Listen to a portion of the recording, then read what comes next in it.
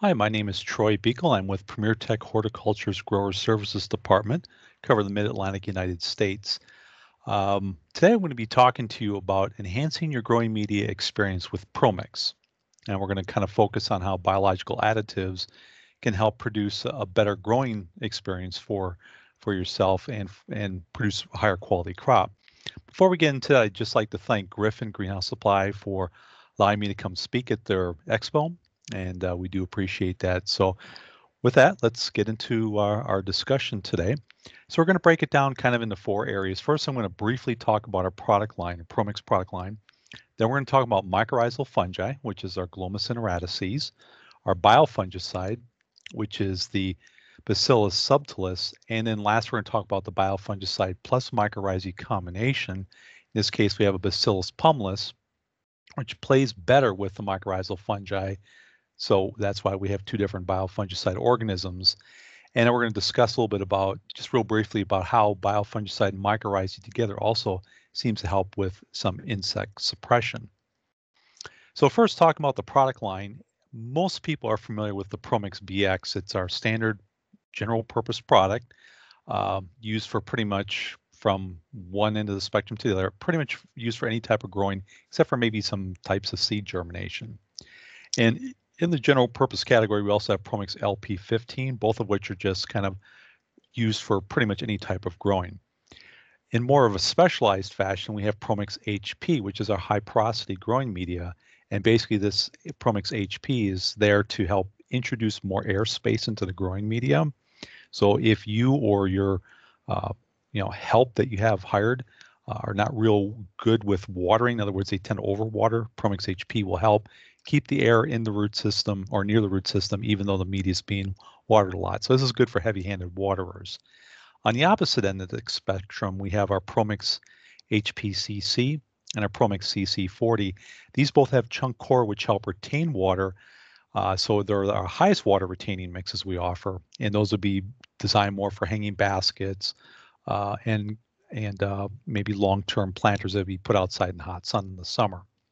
We also have organic growing media, the ProMix PG, which is our germination mix for seed germination for plug applications as well, and our ProMix MP, which is a multiple purpose type organic mix, which kind of dovetails well to the same applications you use for ProMix BX. We have our ProMix YP, our young plant production product. Essentially, it's designed for cutting propagation and for use for paper wrap pots like Ellie pots. We have two plug and germination growing media, our ProMix FPX, which is our fine peat, fine perlite mix, which is designed to have better drainage, and our ProMix PGX, which is our fine peat, fine vermiculite mix, which retains a little bit more water. And last category would be our bark-based mixes, which depending on the percentage of bark, the higher the percentage of bark, the greater the drainage and the faster the dry down. So these tend to retain a little bit less water. So our two Canadian products, our ProMix BRK and BRK20 are shown to the left, and the other four products to the right there, the ProMix BK25, BK55, BK25V, and BK45V are available out of our plant out of Virginia, which is only kind of restricted more or less to the eastern United States. The number in the name indicates percentage of bark that's included in the product. So the first thing we want to talk about in our biological additive line would be the mycorrhizae, which is our Glomasin radices. So one of the questions we get is, why do plants need to use endomycorrhizal fungi? So let me just say off to the start here, there's ectomycorrhizae, which is more for trees and shrubs, and endomycorrhizae, which colonize most of your greenhouse crops. So why do these plants need endomycorrhizal fungi? How did they evolve with that? What's their purpose? Well, plant roots can easily acquire nitrogen and potassium and other elements readily from a soil environment. They don't get fixed, so they're fixed to the soil particles themselves, so they're easily mobile, are easy to take up. In the case of elements such as phosphorus and zinc and a few other micronutrients, they become rapidly fixed to soil particles, so they become electronically bound, if you want to say. So, or even chemically bound. So what ends up happening is they're not very mobile or readily available. So as a result, the plant roots very quickly will use up the phosphorus and zinc content in a soil. So you form this depletion zone around the root system or around the roots. So then comes the question that the plant has to ask itself. If I need to acquire more phosphorus and zinc to maintain healthy growth, I'm going to have to start partitioning part of the photosynthates that I produce and apply towards producing more roots. So if the roots continue to extend out into the soil environment or even growing media, then I can go to a new area where I can obtain more phosphorus and zinc until that area depletes. The problem is when photosynthates are having to be given to the plant's root system to be able to go out and more efficiently mine out the soil or the growing media, that means there's less photosynthates left over to produce stems, leaves, flowers, and fruit on the plant. Well, endomycorrhizae, on the other hand, is here to help. So what it does is endomycorrhizae will basically grow towards the root tips of the plant, colonize it, and grow out beyond the root system or past the root system to bring in water and nutrients back to the plant. So therefore, the mycorrhizal fungi can help more efficiently mine out the growing media. It does it through either solubilizing phosphorus and other elements and bringing it to the plant, or just simply taking what's already soluble and just bringing it to the plant. So it acts kind of as an extension of the root system. Now here's the good news. Endomycorrhizae requires fewer photosynthates because remember, photosynthates are food to the endomycorrhizal fungi. So it requires less food or less photosynthates from the plant to feed the mycorrhizal fungi to obtain these nutrients than the plant taking those photosynthetates and using it towards producing more roots. Therefore, since the balance is such that with mycorrhizal fungi, fewer photosynthates are used over producing more roots, the bottom line is there's more photosynthetates left over through the process of photosynthesis, the sugars and stuff the plant produces. There's more of those left over to produce more plant growth, produce more flowers, and also increase fruit yield on the plant. And that's where we see the benefit coming from mycorrhizal fungi. So how does mycorrhizal fungi work? Well, as we get our video loaded here, what we see is mycorrhizal fungi starts out as basically as a little hyphae that grows towards the root of the plant. Then the thing kind of circles the outside of the root, finds a place to penetrate the root itself, and it grows in between the root cells until finally it finds one root cell where it will grow into. It then forms a structure called arbuscules, which is what we see here. It's that tree-like structure. So now the water and nutrients coming from the soil, from the mycorrhizal fungi, is now coming into the cell of the plant, and it's, shall we say, fertilizing the plant or feeding the plant. In return, the plant then takes up photosynthates from the plant, and it takes it back into its structure, and it uses it to produce more mycorrhizal, hyphae, spores, all those types of things. So within the mycorrhizal hyphae, you got like a highway system. One side of the highway is bringing in water nutrients to the roots, and on the other side of the highway, it's taking photosynthetates from the plant roots, taking it back and building more structure.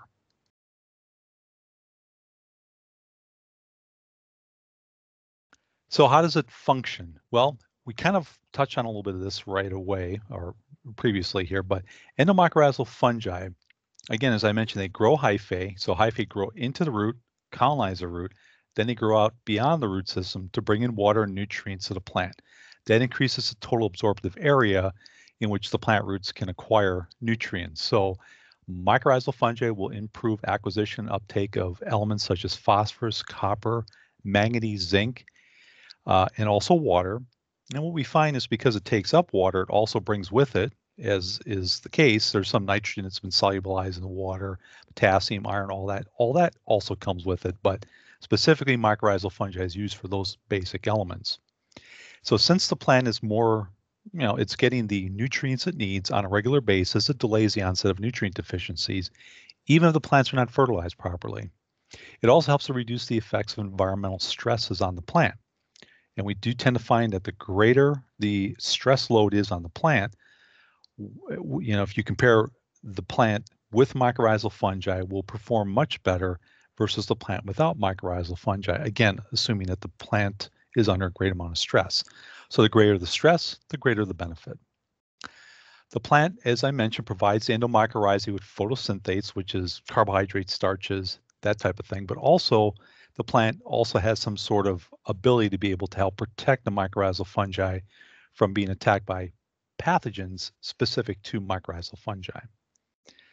And also, once the mycorrhizae colonizes the plant, it will remain with the plant throughout its life cycle. Because remember, the plant is the source of food for the mycorrhizae. Mycorrhizae cannot survive without the presence of a plant. So what are the benefits to you or to the consumer? So for the grower doesn't see huge differences in growth unless for some reason your injector's not working right or fertilizer application's a little bit off.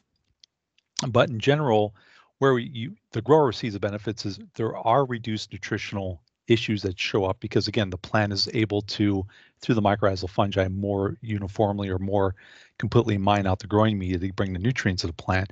It helps to reduce the water stress because again, the mycorrhizal fungi are to help mine that water out of that growing media. So it delays the onset of nutrient deficiencies and basically flagging from underwatering. But for the retailer, the garden center where the plants are brought in, their chances are they're probably not fertilizing the plants as best or to the best of their needs, and also probably not watering to the plant's needs. So therefore, there's more stress introduced. So therefore, there's more benefit seen by mycorrhizal fungi. Since that can happen, this can extend the shelf life. So the plant can hold up to lack of fertilizer, improper watering longer. It will extend the shelf life of the plant and at the same time reduce losses due to the plants looking terrible or just being underwatered, wilting quickly, and then dying from lack of water. But for the end user, where they take the plant and then transplant it either into the soil environment or they just put it out in their front porch, what the mycorrhizal fungi will help there is when you pull, as an example, in the soil environment, you pull the plant out of the pot, you put it in the soil, mycorrhizal fungi will immediately start to grow out into the soil environment, bring in nutrients to help the plant transition more smoothly as its roots start to grow out into the surrounding soil environment. So it reduces transplant shock, get faster establishment, and also help reduce the effects of nutritional stress and water stress on the plant. Bottom line, with mycorrhizal fungi, it will help to reduce loss due to nutrient or water issues. It'll save money for the grower because they'll get less complaints. Plants will not need as much, shall we say, correction from nutritional deficiencies. And the retailer will also save money because they're throwing out fewer plants. Some of the other benefits we've seen, so as an example, in the case of strawberries, the fruit itself, we see increased antioxidants, which of course improves the health benefits of the strawberries for the consumer. For tomatoes, we see increased carotenoids and volatile compounds. These both contribute towards the flavor of the tomato, so it improves the flavor of the fruit of the tomato. Citrus, we see increased sugars, again, increasing the flavor and making it more desirable. And we also see an increase in vitamin C production, organic acids, and flavonoids within the citrus itself, again, increasing health benefits. So one of the questions we usually get is, why do you guys use a single strain Glomus intraradices, endomycorrhizal fungi in your products, where so many other companies out there use cocktails of different types of mycorrhizal fungi? And this is going to help answer that question. So Premier 32 years ago decided to look at the Glomus intraradices because at that time, and still to this day, it's the most researched of the mycorrhizal fungi that are found out there in the market and offers the greatest benefits to the widest variety of plants. Although mycorrhizal fungi do have some host specificity, it's not very much. So if we take a look at, there's 341 different varieties or of vesicular arbuscular endomycorrhizal fungi. And of that, they colonize 200,000 plants. So you see, it's not one fungus to each plant. It's one fungus will basically colonize a lot of different plants. Glomus intraradices is a very strong, rapid colonizer. So once it gets on the root system, it's very faithful and very strong and will help that plant to endure a lot of hardships if it should see it, hopefully not. And it also stores best within the growing media. It will last easily up to 2 years in the growing media as long as temperatures don't exceed 110 degrees Fahrenheit. Now with mycorrhizal cocktails, a couple things just to kind of look at here. First of all, ectomycorrhizae are great for trees and shrubs. They benefit trees and shrubs, but they don't really work and they don't benefit the greenhouse crops at all. They don't colonize them. So in that case, if you're growing greenhouse crops and you're having it added to your growing media, they serve no benefit whatsoever unless you're doing trees and shrubs. Now, many different types of endomycorrhizae, regardless of the species, will colonize the roots of many plants. So for instance, a tomato plant might be colonized by, let's say, 100 different types of endomycorrhizae. But here's the problem. Not all endomycorrhizae are created equal. Some will greatly benefit the plant and produce visual results or tangible results for the grower to actually measure, and some will not. And the case is, why would you put in an organism that doesn't provide a lot of benefit when you could use some that can, or a single one that can produce a lot of benefits? Now, multiple strains, so if you have multiple strains of endomycorrhizae, will colonize the root system of the same plant. So think about it this way. If you've got a root growing through the growing media, the root will become colonized by the mycorrhizal fungi organism that's closest to it. So if you have a weak or a poor performing strain that colonizes that root is now colonized. It will cannot be colonized by another organism. So it's already done. So that means that that portion of the root system is actually not working to its full potential as it would if it had Glomus radices or another variety that was stronger. So this last point, I want to go into the next slide because it's covered here. So a single species inoculum tended to increase crop growth response on average of 42% over using a cocktail of different types of mycorrhizal fungi. 42% increase using a single species. And that single species is one that's known to cause greatest benefit. This is out of 435 experiments they found this average. So it's not just one experiment, it's looking at 435 experiments. Now, as we mentioned before, whatever is there first will then command control of that part of the root system. So a weak species can outcompete and prevent a stronger species from getting on the plant root system. And then the last point, if you have these less effective fungi, they could dilute the effects of a stronger fungi. And that's where you see the fact that you don't get quite the same benefit. As a matter of fact, this last author felt that Glomus radices has turned up as a wonder fungus, which is equal or superior to mixtures of other endomycorrhizal fungi on the market today. So again, cocktails don't make sense because yes, maybe Glomus radices does not produce the greatest amount of benefits in all plants it colonizes, but that's true with all the organisms. The difference is Glomus radices will do that with a higher percentage of plants than the other ones on the market today. Next, I want to talk about the biofungicide. So the biofungicide that we offer in both products is a Bacillus bacterium. And basically the Bacillus bacterium will produce an antibiotic or a polypeptide that essentially wards off root diseases caused by Alternaria, Fusarium, Pythium, and Rhizoctonia. So that's both our Bacillus subtilis in our regular biofungicide product and the Bacillus pumilus, which is in our biofungicide plus mycorrhizae. So therefore, if you don't have as much root disease pressure there because these organisms are being suppressed, not necessarily eliminated, but suppressed, that will reduce the need for chemical fungicide drenches for root disease. Now, I do tell growers that if you do get plant material in, whether it's plugs or rooted cuttings, and you're not sure if they have root disease on them, it's probably best to treat them with a chemical fungicide first and then transplant into a mix, as what we're talking about here. And then apply when needed, not necessarily on a schedule, but apply when needed. So with the bacillus on the root system, you get a healthier, stronger root system because you're not having basically a pathogen working on the root system.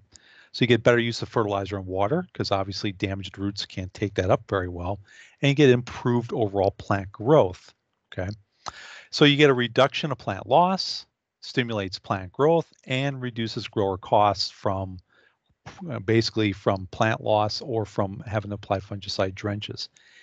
The bacillus bacteria are both safe to use, so there's no human or plant toxicity, and all crops benefit from these bacteria lines.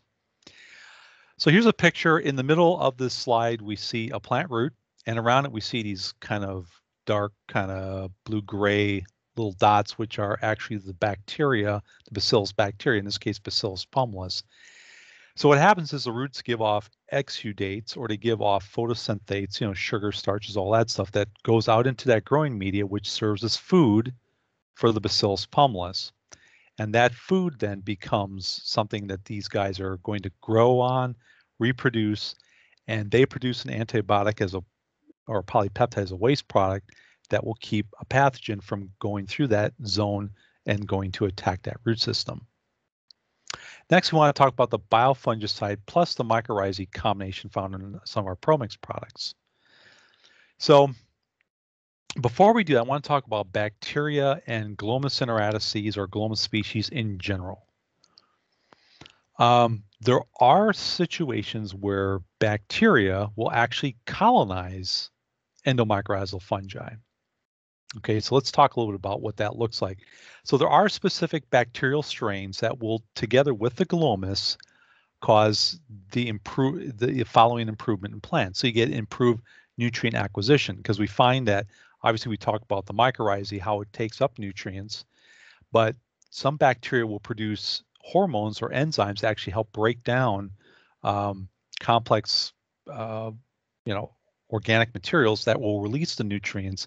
And then if the plant root's there, the plant roots can take it up, or if the mycorrhizae is there, it can take it up.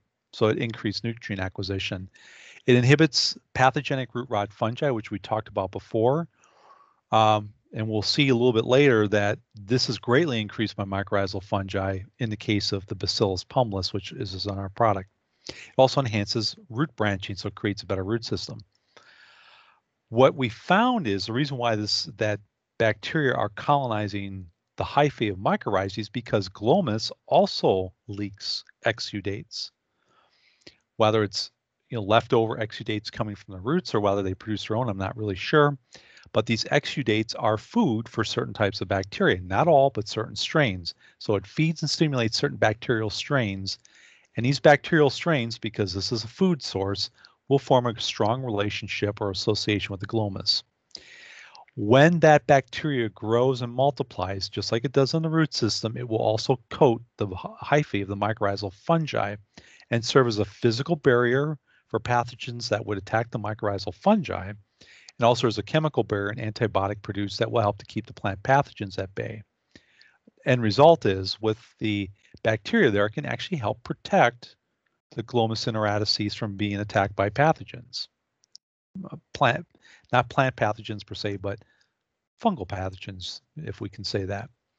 Now, if this bacteria happens to be also a biofungicide or have biofungicidal properties, such as in the case of Bacillus subtilis and Bacillus pumilus, then having the roots colonized by the Bacillus bacteria and the hyphae of the mycorrhizal fungi colonized by the Bacillus bacteria, you greatly increase the population of the biofungicide bacteria. And it's now consisting of a higher percentage of the growing media is now under, shall we say, protection. So it makes it more difficult for a pathogen to get established in there, since a higher ratio of that growing media has these organisms in there. So it'll help to further reduce the need for fungicide drenches. It will help to reduce plant loss, and it will increase your profits quite well. But not all biofungicide bacteria species will colonize Glomus. It's kind of a specialized little property there. Now here's a picture showing what I'm referring to. So over on the left, you see the plant root. Notice that kind of that ring kind of around it. That ring, kind of that lighter bluish white color, that's the Bacillus bacteria growing in the root system. Now from that, you see all this webbing in the rest of that slide. All that webbing is hyphae of the Glomus cineratices, the mycorrhizal fungi. Some of those hyphae have they're thickened in diameter, and that thickness is not coming from the hyphae, but that's the bacteria, the Bacillus pumilus, growing on the mycorrhizal fungi hyphae. So if you think about it, again, the bacteria not only are growing on the roots, but they're growing on the hyphae. So it greatly increases the area of the growing media that actually has protection coming from the biofungicide bacteria, which is pretty exciting, I believe. Now, just to kind of summarize, so what we have here is what we call a tripartite association between the plant, the biofungicide, and the mycorrhizae.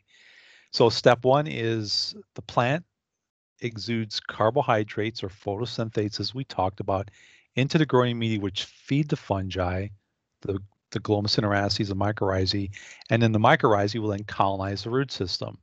In step two, basically the hyphae will then grow out from the root system out into the surrounding growing media from the mycorrhizal fungi, where it more efficiently explores the soil or growing media, bringing in extra water and nutrients back to the growing media to feed the plant.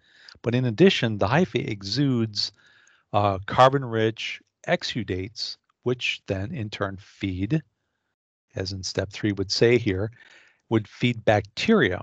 And these bacteria will absorb these carbon-rich uh, of exudates that come from the actual hyphae, thereby growing along the hyphae of the mycorrhizal fungi. There's this incredible network of bacteria that grow along the entire length of it. And this results in the bacteria, of course, then produce lipopeptides, which are the antibiotics which help suppress root disease organisms, and also produce hormones that will also help to improve somewhat, to some degree, basically the plant growth rate. So this results in a plant that is protected and stimulated by this tripartite association. Now, also with the biofungicide plus mycorrhizae, we have some research that shows there's a reduction in the population of fungus gnats and thrips by having that in there. Uh, the fungus gnats, we figure the reason why that's happening is the biofungicide is producing an antibiotic, which the polypeptide, which is not only controlling some of the root rot pathogens, but maybe controlling other fungi, reducing the food source for the fungus gnat larvae. With thrips, we're not really sure how it works. We know part of their life cycle does occur in the growing media. Well, there's some toxicity that's going on there that's doing it. But at any rate, with these two organisms, we see somewhere between a 20 and 40% reduction in their populations, which we'll go into maybe in a future presentation. But right now, you'll actually see that on the bags of the biofungicide plus mycorrhizae. And I just want you to know we have a full line of grower services people. I'm one of them. We have a full line of people, 6 of us. We're here, so if you have questions about our products, if you need on-site visits because you're having some crop concerns or difficulties, we are here to help. So anytime you need to get a hold of us, just let us know, or you can even work through your sales representative as well.